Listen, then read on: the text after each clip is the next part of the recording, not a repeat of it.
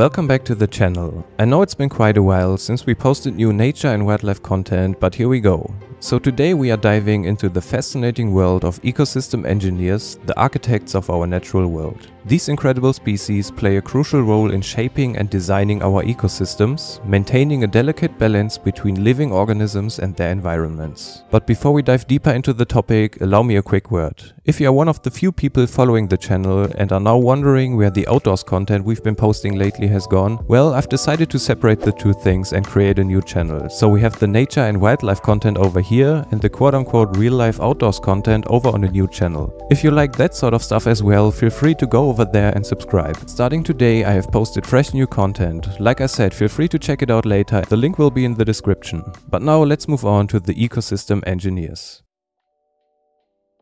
So an ecosystem engineer is any species that creates, modifies, maintains and maybe even destroys a habitat. Ecosystem engineers significantly influence the structure and function of an ecosystem through their activities and as a result have a large impact on species richness and overall environmental health. In some cases, they seemingly only intervene in a small or neglectable manner, but these organisms are important for maintaining the stability of the environment they are living in.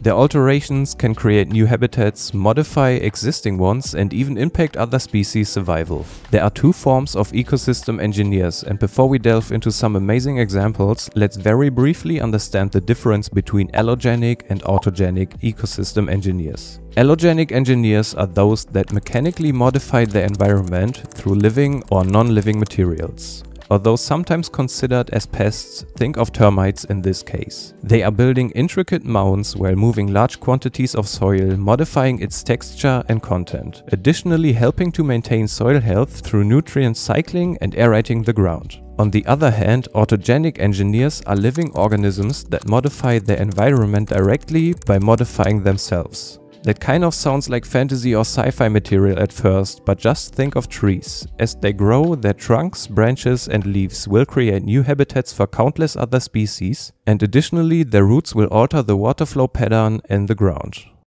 Now let's explore some examples of ecosystem engineers that showcase their remarkable abilities.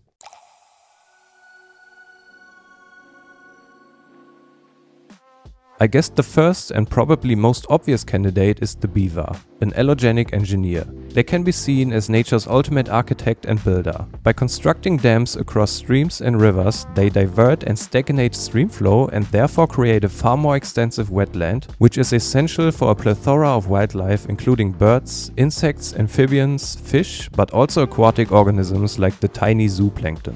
In order to build their dam, beavers will remove big bushes and small trees from the surrounding area, opening up denser shaded areas and allowing more sunlight in, which ultimately leads to change of environment. These beaver-created wetlands serve as important new ecosystems, enhancing the biodiversity and additionally acting as natural water filters.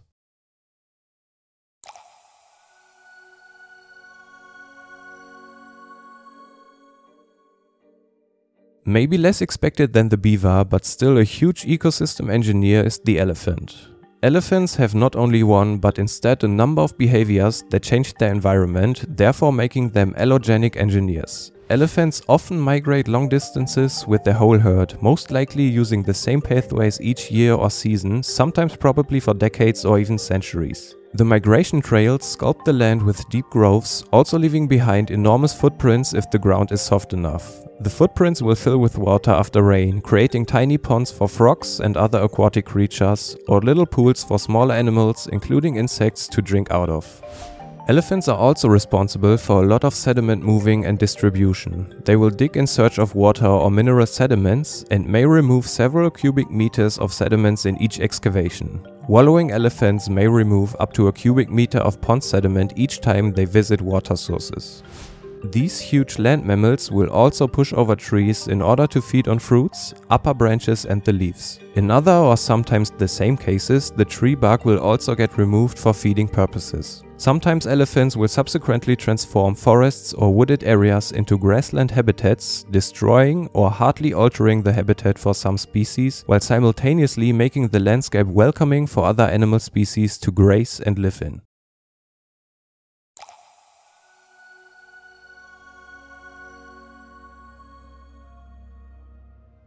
Coral reefs are a classic example for autogenic engineers. These living organisms develop into an intricate and beautiful calcium carbonate structure, providing shelter and a thriving habitat for countless marine species, plants and animals alike. Consequently, coral reefs often provide nurseries as well as feeding and spawning grounds for many fish. With the naturally created barrier in the ocean, coral reefs affect the current, break the waves and play an essential role in protecting coastlines from erosion. Kelp and more notably kelp forests, which most often can be found in rocky, cold water areas, play a similar role as the coral reefs. The physical structure with the elongated trunks and the wide and long leaves provide not only shelter and spawning ground for smaller species, but also food for fish and other marine organisms. The canopies act not only as a light shield, but will also protect the habitat from strong currents and wave activities. Depending on the size of the kelp forest, they might also alter surrounding water temperature.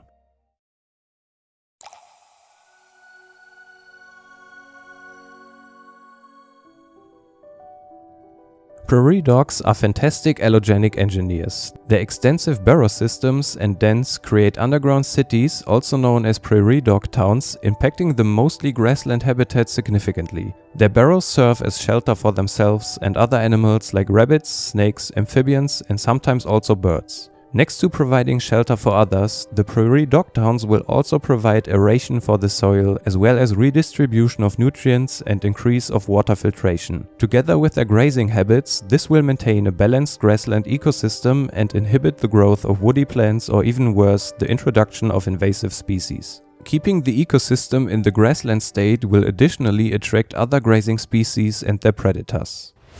A similar ecosystem engineer, maybe in a more subtle and smaller way, is the Arctic fox, which also builds dens mainly to raise its pups. A finished den may be used for centuries after it's completed, and during the time it is in active use, it will contain large amounts of nutrients from the fox's decomposing prey, their urine and feces. Ultimately, this will lead to an increased vegetation patch around the dens, creating more biodiversity mainly in plants. That will then attract animals like reindeer and lemmings, which is a small rodent living in Arctic regions like the Arctic fox.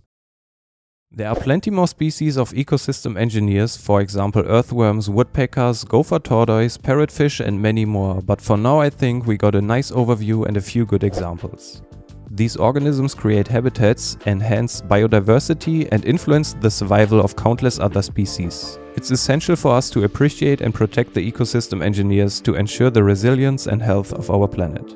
But that's it for now. If you enjoyed learning about ecosystem engineers, give us a thumbs up and don't forget to subscribe to our channel for more content like this. Also, last reminder for my new other channel with the outdoor stuff, links in the description. But most importantly, have an absolutely fantastic rest of your day.